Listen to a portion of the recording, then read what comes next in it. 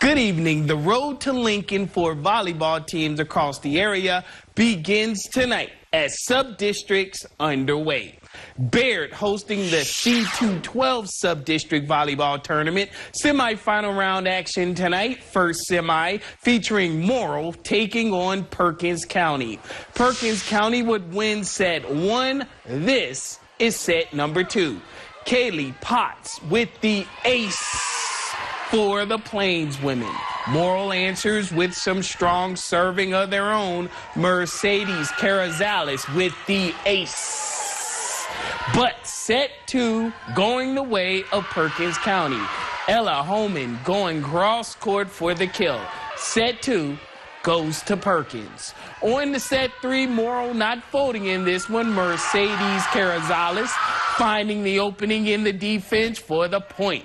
Lions would win set 3 to force a 4th set. In the 4th set, Libby Cole with the power hit for the point. Perkins County holds off a scrappy Morrill team tonight in 4 sets to move into the sub-district finals. Second semifinal of the night, the top seed and host Baird taking on a scrappy Hemingford team. Pick things up, first set, and the Bobcats taking the momentum early in this one. Bailey Selman getting the kill for the Bobcats. Later, it's Brooklyn Warner off the defense for another Hemingford point. Back comes the Tigers of Baird. Danica Hassel off the blocks for the kill.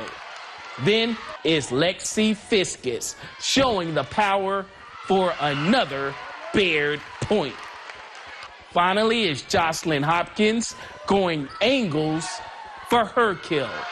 Baird moving on as they earn the straight sets win tonight over Hemingford. So that will set up a Baird versus Perkins County sub-district final tomorrow night.